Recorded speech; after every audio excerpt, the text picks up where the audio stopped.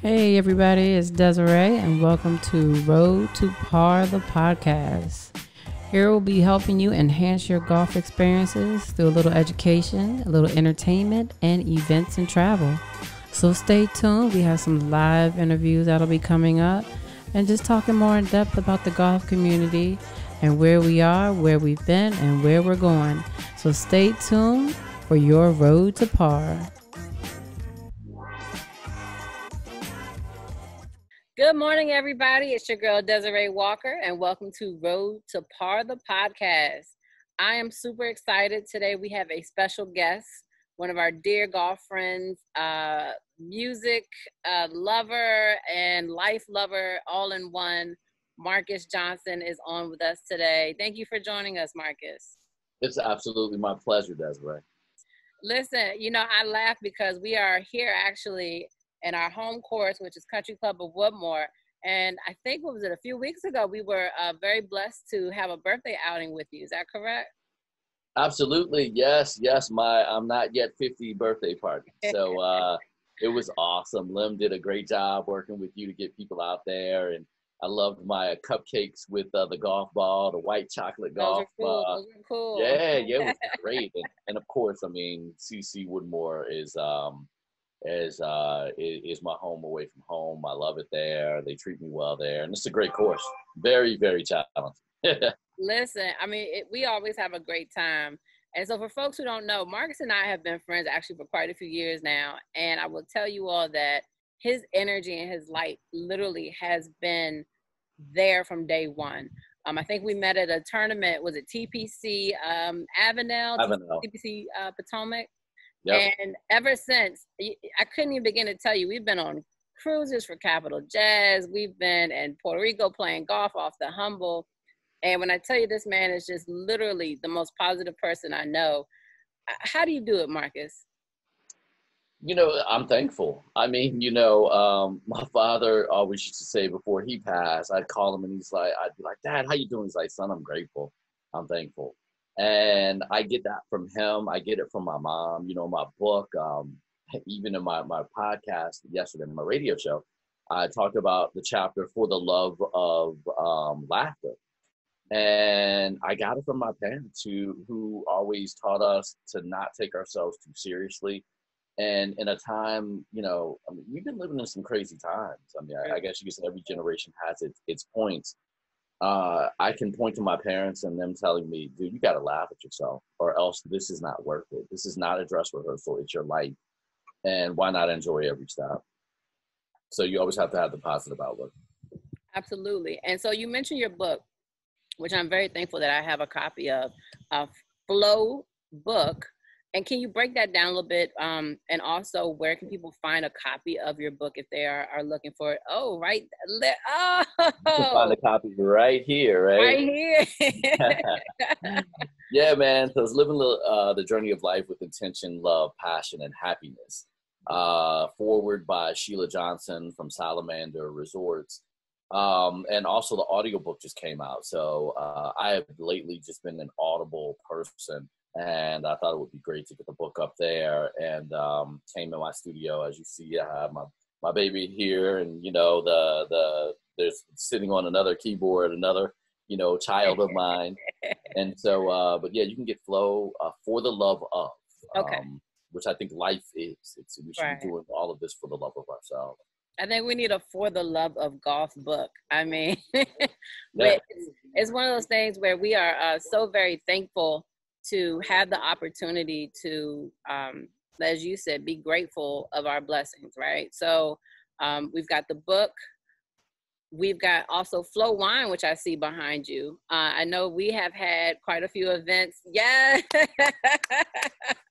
Well, man, hey, this is all Lim. All this stuff is here, just like ready to grab. She's like, you have to have your stuff right here. I love it. I love it. I know a lot of people have been asking, when are we going to have another Marcus Johnson event? I know we've done a couple of them out at Lake Presidential, but people are missing live music, which I know right now with COVID is such a tough component. So how does that work as a musician? So for me, it's kind of interesting. Number one, we will be doing something as soon as maybe planning it starting today if Prince George's County jumps into phase 3. Some other places have, and, you know, outdoor events, we're doing some, you know, a couple things coming up. COVID for me and quarantine in particular have been interesting with a silver lining. Number one, everybody was really scared in the beginning, like, what are we going to do? Fortunately for me, I tell people I was born to the parents I was born to that made me get these other degrees. So as soon as COVID hit, I started pivoting a lot of my clients that were just music clients, really understanding that, you know, we're not necessarily in the music business, but we are absolutely in the like promotions business. We use our music to help people get people into clubs, to help them make money selling food and, you know, beverages. So I took my promotions team and started pivoting and started a consulting firm. So we got a couple of nonprofit clients, pretty huge, to tide us over for a little bit. And that's been going very well. We have a big event October 16th with the National Center for Children and Family. And we're repositioning their entire brand and pushing them along.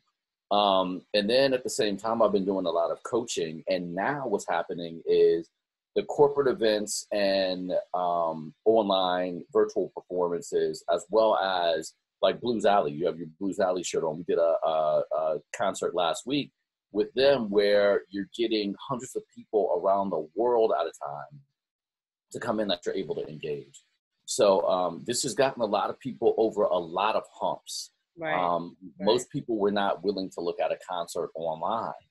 Now, you know, you have your sound bar or, you know, your earpiece, and, you know, you're willing to sit back and engage with me over, you know, a StreamYard, a Zoom, a, you know, YouTube Live, Instagram Live, and the interaction is that much better. So it's forced musicians also to open up and be a lot more vulnerable themselves. And that's very key, because it's not just what we play, it's who we are. It's our why that makes sense to people. And that's how that's really insightful, because I know that, you know, a lot of people are trying to, not just musicians, but people in general are trying to find ways to cope and deal with everything that's going on with COVID. So how is it that, I'll say, when we talk about the streaming aspect and the connectivity, do you think that people are really going to be ready to go back into venues at some point, or is it going to change the dynamic for a little while?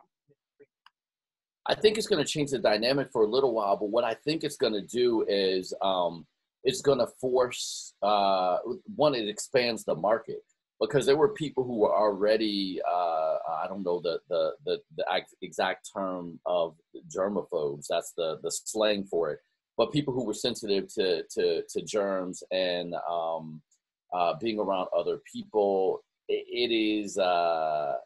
Hypochondriac is when you get sick, right? Anyway, we'll leave that alone. But I think those people wanted to engage, and now they have a germ-free, touch-free way to do so. So I believe that what's going to happen is you'll have that market split off, stay home, and then those who need, you know, the interaction, the actual physical touch and sight of, you know, and feeling of being around other people, they're going to, you know, do that as well. So I think what we've done is consolidated a market that will then split, but be two bigger markets post-COVID.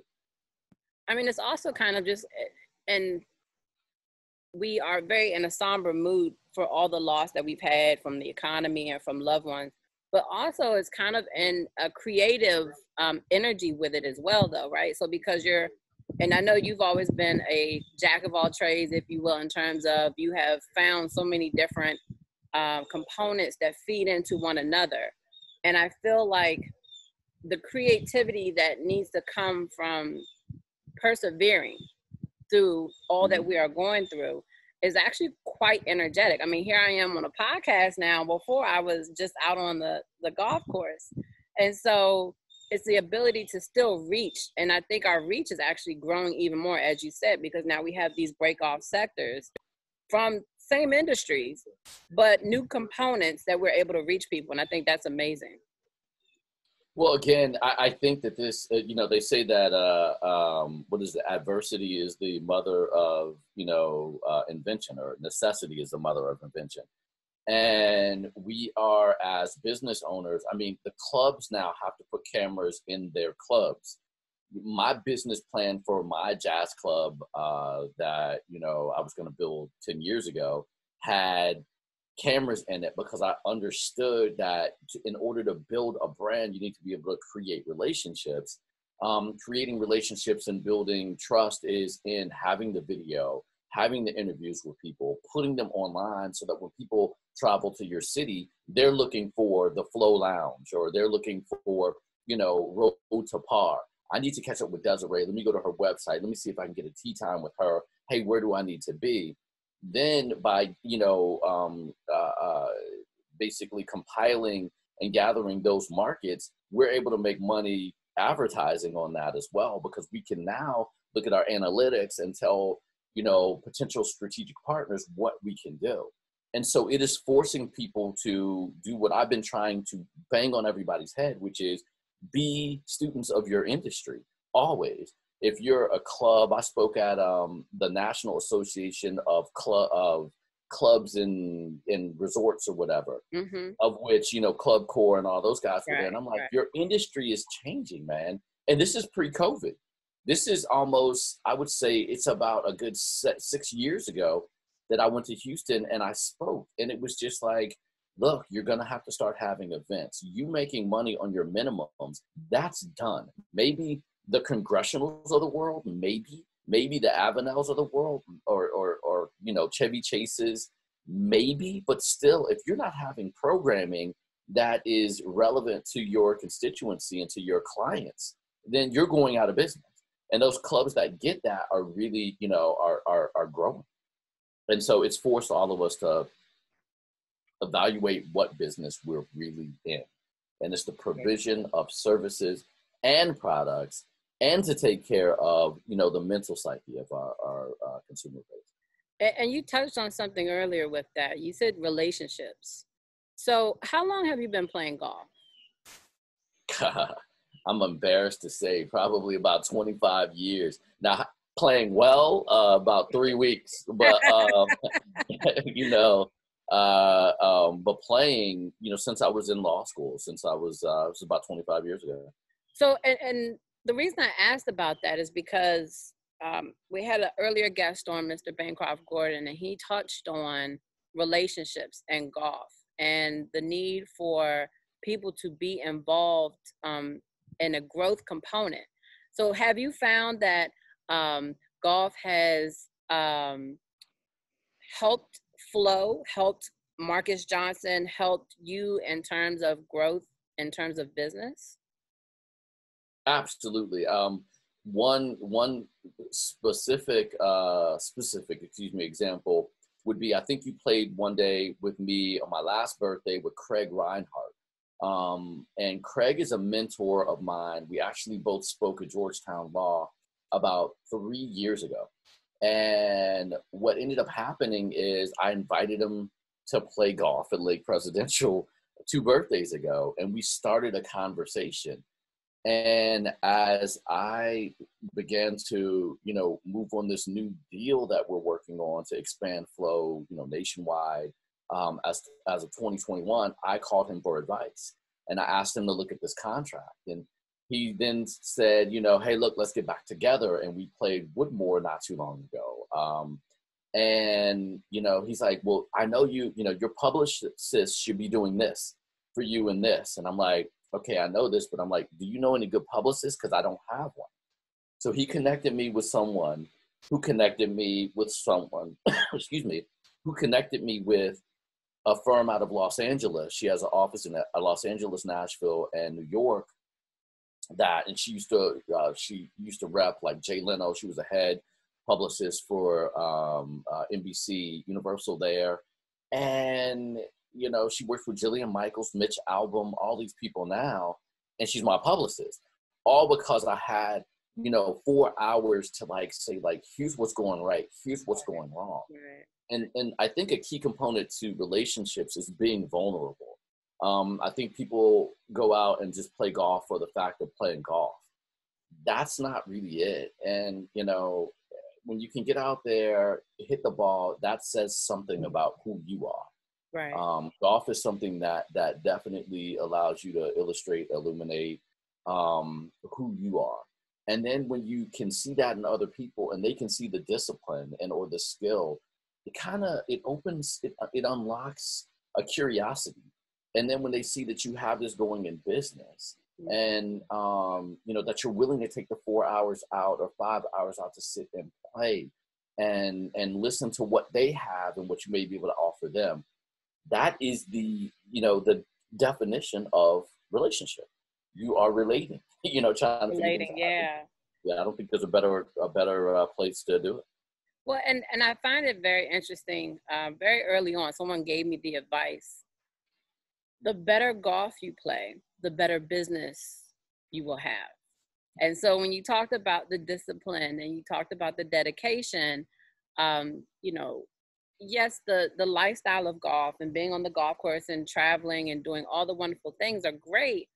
But I also found the conversation is a little bit more streamlined when your game is streamlined, if that makes sense, right? So it's the synergy of it. And so when you say spending time with, you know, when you're on the golf course, and of course, these are always topics for a later time, you spend time getting to know somebody.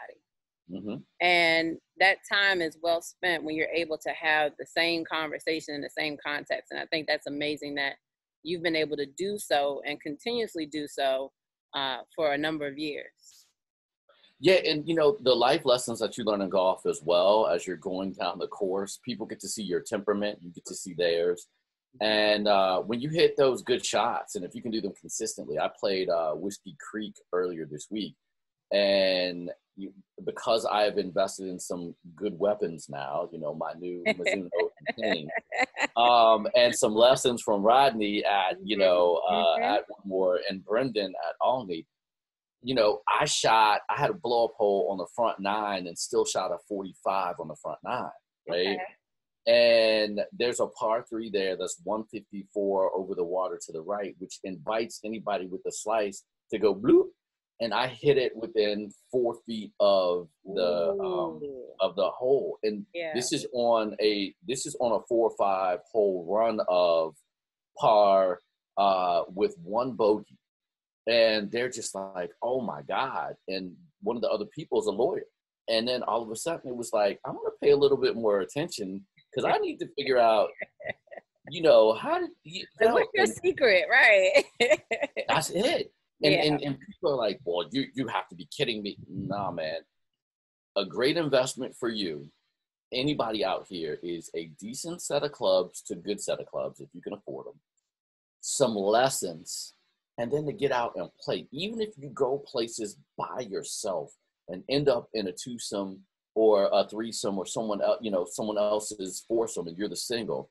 I've met so many different people from business, people who are fans of my music, people who are fans of my wine, people who don't know who I am, but, you know, are in public relations or food and beverage.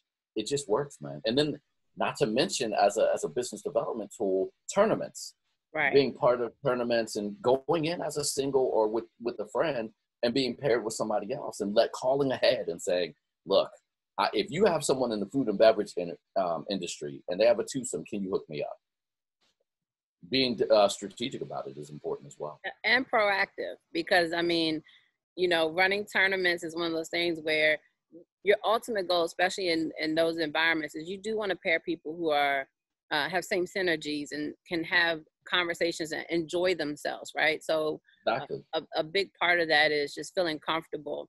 And so I'm just excited to finally get you on. I know we have had some great adventures in golf. As you said, we played golf on your birthday, which is always an amazing treat. And so very much thank you to Lim as well for assisting this year, because that was major with the golf balls and the cupcakes. But I love everything you're doing, Marcus. And I also wanted to make sure that people knew what was going on with FLO, because FLO is just an amazing brand. The wine, if it were not in the morning time, it might be wine o'clock soon. So Is it Go wine find a o'clock? That's a bottle. shirt. Is it wine o'clock? Get your flow on. That's what I need. Yeah. Uh-huh. And so, and I read the book years ago, and I keep it and reread it at times. And so it is just instrumental and I think vital to have people like yourself continuing to teach, because we didn't even talk about that. Are you still teaching? Yes, I am teaching business development. I'm currently on kind of a pseudo hiatus because of COVID. I'm the entrepreneur in residence at Linfield University out of McMinnville, Oregon. And of course, we know what's going on in Oregon right now. So you have COVID, and Oregon wine country is on fire. Wow. So it's horrible. I mean, even Napa and Marin, I mean, these are, we really need to pay attention to climate change and what is going on. Not to mention, make sure you are registered to vote. And if you have to go broken glass, get out there.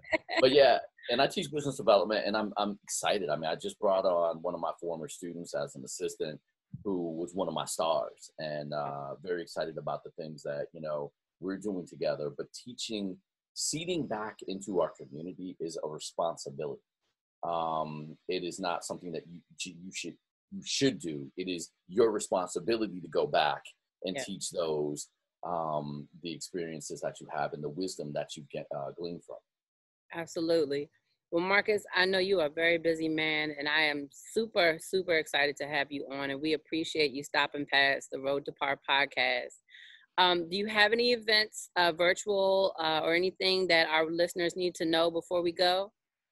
Absolutely. Next weekend on the 28th, I'm doing the Polo, U.S. Polo and Jazz and Wine. Is it Grandiosity Events? Grandiosity Events, yes. You can find it at grandiosityevents.com. Okay. So I'm performing there, and we'll be sponsoring the VIP tent.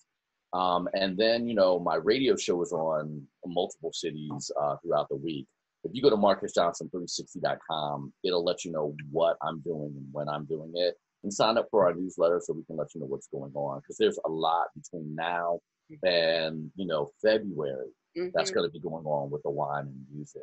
And, well, we're excited. And hopefully we can get Road to Par and Marcus Johnson back on the calendar when things settle down out here. But that's great. And I'm going to add the links for both events. And I know you mentioned it earlier. I've got my Blues Alley t-shirt on today. Yeah. A staple in DC, and so much is changing. Not sure where the future may hold, but I will say I've seen a number of your shows there. And I know that you have done some virtual ones. Do you have any more lined up with them coming up? Maybe not with them. I mean, you know me, once I get it and I learn what I can do with Blues Alley and I have a connect with my consumers, I am Blues Alley, so I understand. You will be seeing other virtual events from me right. and you reach out directly. But if you sign up for our newsletter, and we'll partner with you again. I mean, it's getting towards, fall. So we'll figure out what we'll do on the inside, but going into the spring, we'll have next year is exciting. We're looking forward to it, and I'll have all those links for our listeners and viewers because this also be on our YouTube page. So, Marcus, I do want to thank you again and hope you have an amazing weekend. And this will air on Tuesday, so folks will be gearing up for their week. So, Hey, look, also I forgot one thing. That organization, National Center for Children and Families, we're having the gala event live streamed on October 16th.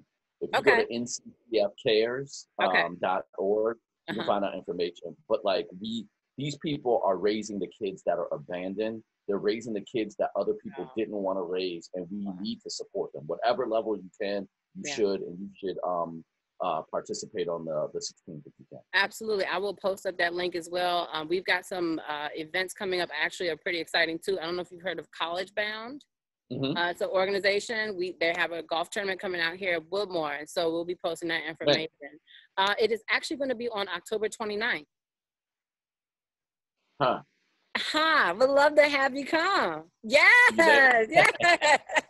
So we will post all that up. And as always, you're an amazing friend, amazing musician, and an amazing man. And so thank you for your time, and looking forward to having a round with you soon. Hey, look, same to you, and thanks for your service. Thanks for being you. Thank you, MJ. I look forward to talking to you later. All right, you take care. I'll tell them to say please do. All right. Bye-bye. All right. Bye-bye. Well, thank you for joining us for another wonderful show of Road to Par, the podcast. We just wanted to remind you that views, thoughts, and opinions expressed on Road to Par, the podcast are that of the hosts and Road to Par LLC. All of our guests, callers, advertisers are independently of their own. So thank you again for joining us and look forward to having you join us on our Road to Par.